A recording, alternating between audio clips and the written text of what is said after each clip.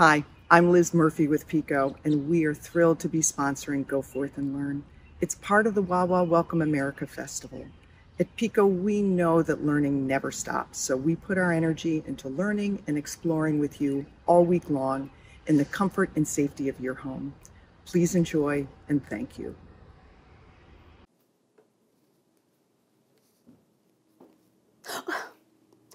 Welcome, America.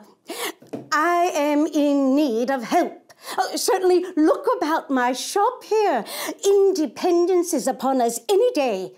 I hope thou hast all brought thy needles and thy thread, and then with many hands we can get all of this work done. Oh, I apologize. I have been so rude. I have not told thee who I am. My name is Betsy. Oh, certainly, my name is Elizabeth. Betsy is my nickname, and Claypool 'tis the name I bear now. But perhaps thou shalt know me best by the name I used when I was much younger, when I was called the name Betsy Ross. Oh, yes, my name's all together, Elizabeth Griscom Ross Ashburn Claypool.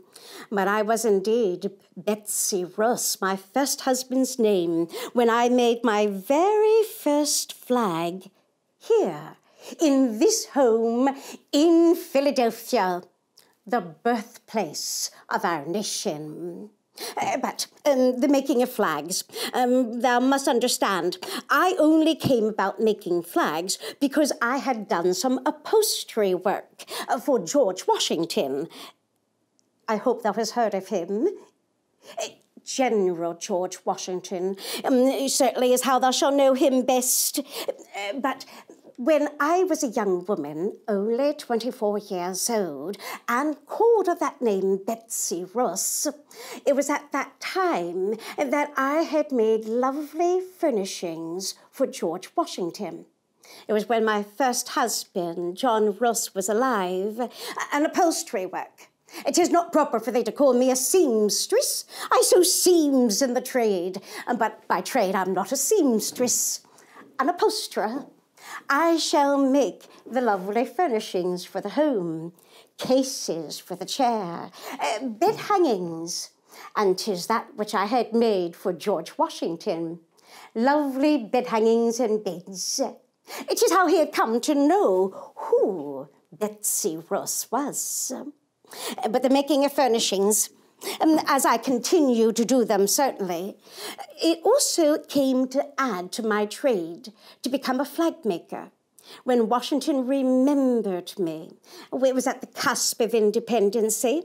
We had not yet declared ourselves free, but 'twas the spring of 1776 that Washington came here to my home in Philadelphia and asked if I would make more than bed hangings for him. He asked if I would sew a flag for our new nation, a flag against the king. As a young widow, I was willing to make that flag for Washington. Oh, understanding, I would not be able to sew it here in my upholstery shop. It's a public space and anyone might come through the doorway. No, that flag for Washington would have to be sewn secretly, upstairs in the privacy of my chamber, and no eyes would see. Well, I'm not a foolish woman. I like my head and body together. Did not want to be hung for an act treasonous against the king. But making that flag for Washington, it has set me upon a path of flag making. I shall never lay a claim to having designed the flag. I had not chosen the stars. I had not chosen those 13 stripes of red and white. I had not even chosen the colors, red, white, and blue, stolen from the flag of our mother country. But when Washington came here to ask me to sew that flag, he brought with him a drawing, and very boldly, I changed the stars. For 'tis the stars that would become the new element of our flag. And Washington had desire for those stars to be in straight rows, and I thought they ought to be gathered, putting them into that circle that is a symbol of unity. And Washington, wishing for stars to appear with 6 points, like his own standard, I got very bold with him, and I told him I know how to make a 5-pointed star with only a single snip of my scissors. Come, I must show to thee how it is done. I certainly shall use a bit of paper. The cloth for the flags is quite expensive. 'Tis the good stuff, wool of a bunting loosely woven, and woven only in Britain. What an irony it is. I shall show to thee how my stars are made with a bit of paper, and I will fold the paper in the same manner as I shall be folding my cloth when I shall make my stars. I fold very carefully, knowing that I only need but a square or rectangle or even a scrap of my cloth. But if I shall fold evenly, I can quickly create a single point. When done, I shall take the scissors to the cloth, just as I am to the paper.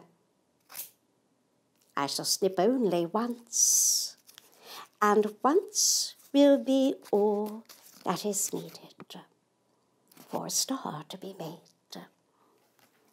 It is my small contribution to the flag. May I be bold? Is this not the contribution of a woman? Nothing more than a sewing trick. Learned it when I was a child. I've taught it to my daughters. I teach it to my grandchildren now. I tell them about the flags that I made when I was a young woman and called of that name Betsy Ross.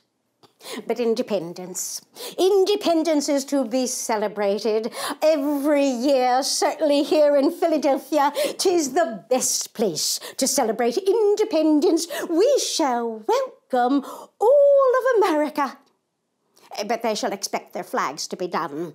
And trust me, I shall not get them done if I am chatting all the time. So off, go, get ready. Our celebration begins soon. Good day.